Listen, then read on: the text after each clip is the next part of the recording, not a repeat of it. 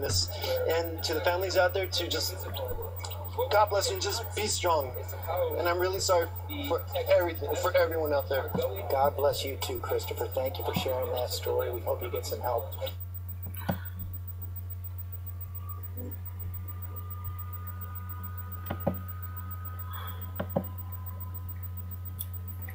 Introduce. So, I'm sorry. I definitely had to show me in a state where I was crying. Like this is serious. And I really don't take it lightly at all.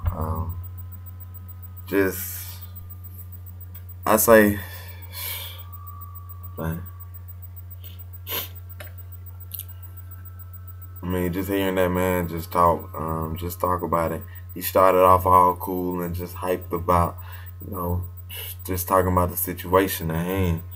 And he broke down after talking about it. And he said some people don't see it. I mean, they see it, but they don't feel it. And I feel this, like,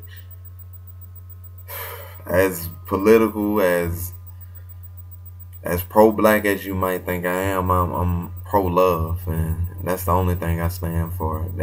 So don't even think that I'm pro-black. And even though I might touch on topics of race, I mean, we have to understand that race is around us all the time.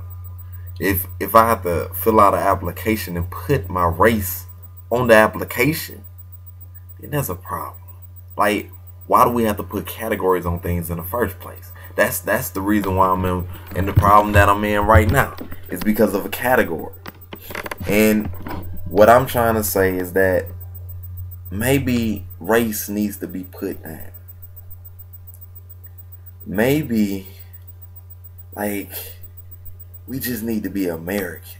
Matter of fact, maybe we just need to be humans of the human race, if anything. So I'm going to continue to talk about race as long as it's prevalent in our community, as long as it's prevalent in this world. That's what I'm going to continue to talk about.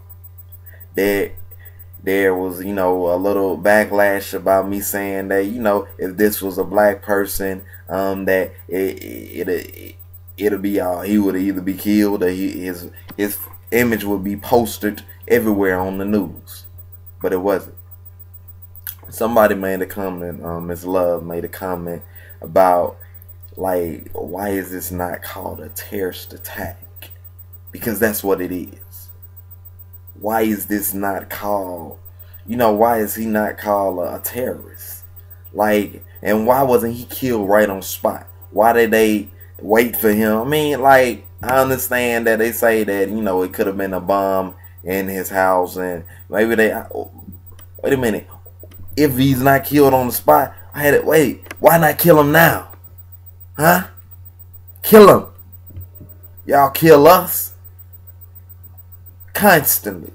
This right here, this don't need a Troy Davis. He is admitted to it. You know who it is. Kill him. But killing them won't solve anything. It won't. It will not. It will not. Because he's gonna get his justice. But at the same time, we have to look at the fact that 4 guns, 6,000 rounds of ammunition, all in 60 days. He was able to get all of this, all of it, in 60 days. But you continue to police our communities. Continue to put us in jail for drug charges. Continue to put us in jail because of, let's say, my man, what's his name? A political fighter, what's his name? Who killed the officer? My man from Atlanta. Somebody help me out if I can't think of it now. But dude is from Atlanta. They have him in California, in jail now. Once I get his name, I'll post it. But he's in jail for killing a cop, and this man killed 15 people. What's up? So this one right here is a little bit longer post, but something tell me maybe I y'all might not see me. Y'all might not, this might be my last posting, but something tell me the government has something to do with this. So pray for me. Because why would you allow someone to get 4 guns, 6,000 rounds of ammunition in 60 days?